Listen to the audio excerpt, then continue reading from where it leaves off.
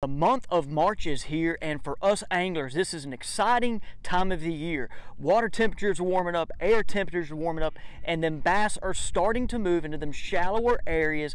And for us anglers, it's going to be either a lot of big numbers days and a day to get a big size quality bass, maybe your personal best of the year. With that being said, in this video today, you're going to get to hear Randy Blaukat share his 5 top lures he likes to throw in March, and you also get to hear from me my 5 top lures that I like to throw in March. With this, guys, you're going to get to hear on areas, retrieves, what we're looking for, and how he fishes a lure compared to me. We also might have some difference in lures because of where we're at located in the country. Hey, stay tuned for this video, guys. You're not going to want to miss it. And one last thing real quick. Hey, please hit the subscribe button for us. Give us a like. Let us know what you think on the video. Hey, thank you for watching. Now let's go see what Randy's lures are. Hey everybody, and welcome back to another edition here of Bass Fishing Declassified.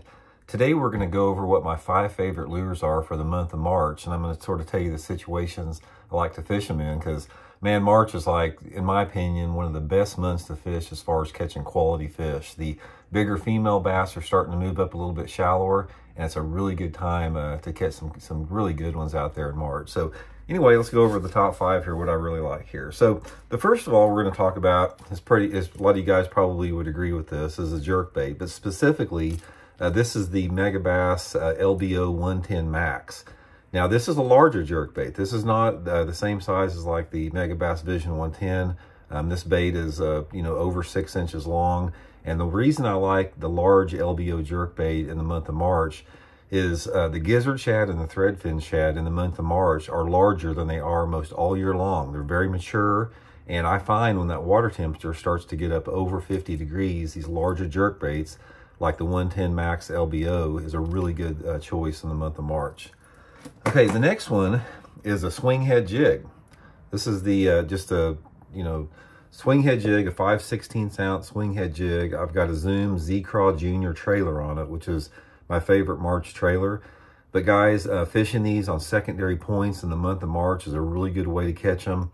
I try to target that 5 to 10 foot range. Just throw it out there, reel it slowly along the bottom. Sometimes I'll put a little bit of chartreuse on the tail, but a wobble head or a swing head jig is one of my favorite March lures.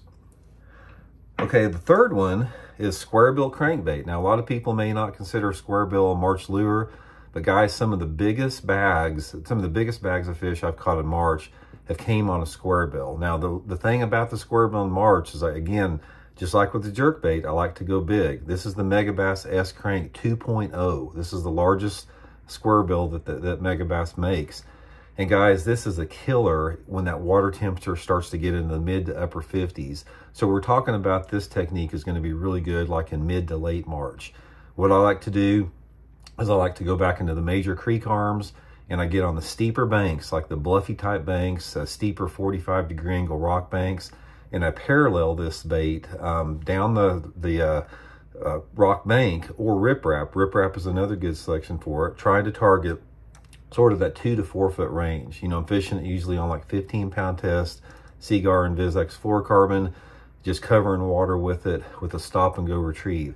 Sometimes I'll put a little lead weight on the bottom so it doesn't float up quite as quick, but most of the time, like I said, I'm using the medium stop and go retrieve, paralleling those rocky banks, and guys, it will catch you some really good fish. Okay, the third one is another Megabass lure, the Megabass Mag Draft. Now this is the 8-inch model. This is a larger bait, big fish lure. Guys, again, once that water temperature starts to get into the mid 50s, this big Mag Draft will catch some hogs. It's one of my favorite ways to catch quality bass.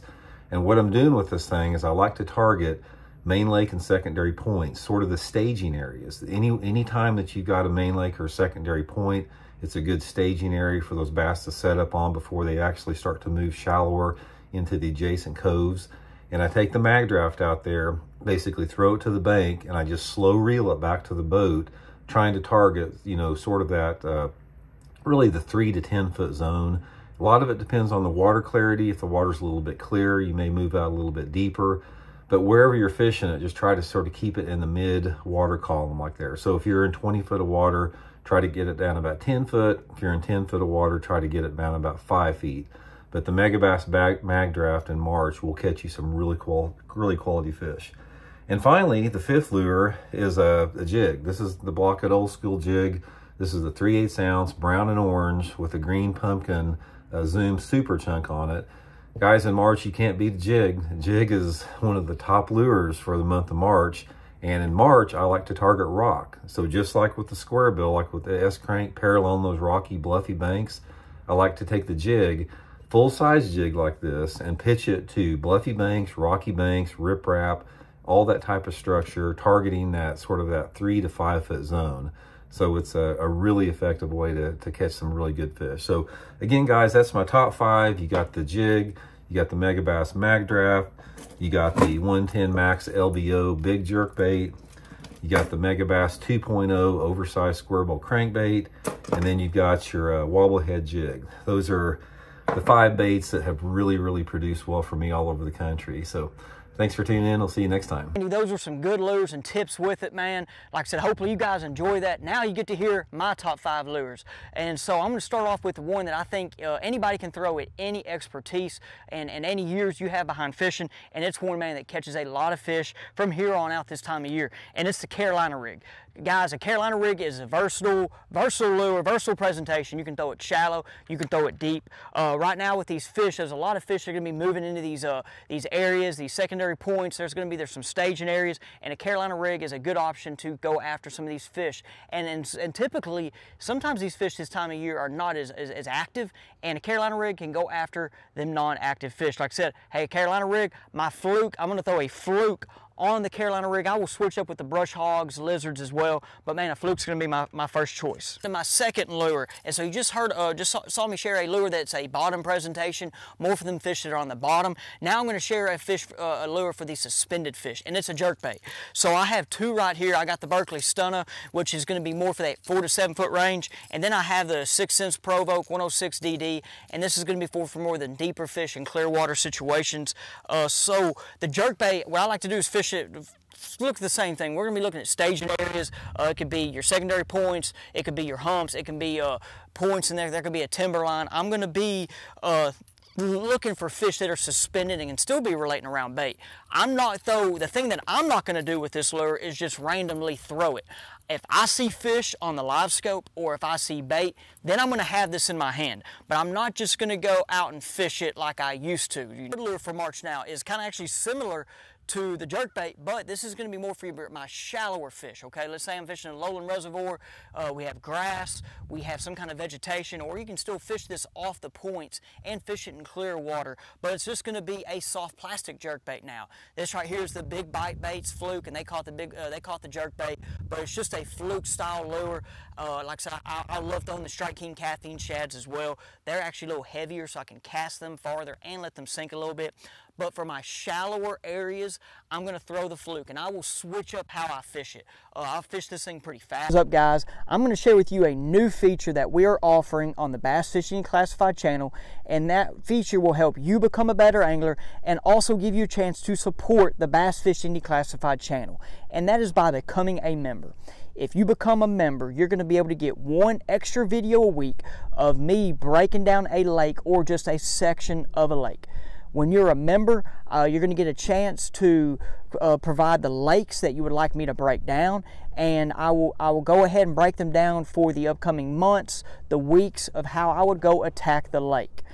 Also, as a member, you're going to be able to have a chance to go through polls that will help us kind of give ideas for content.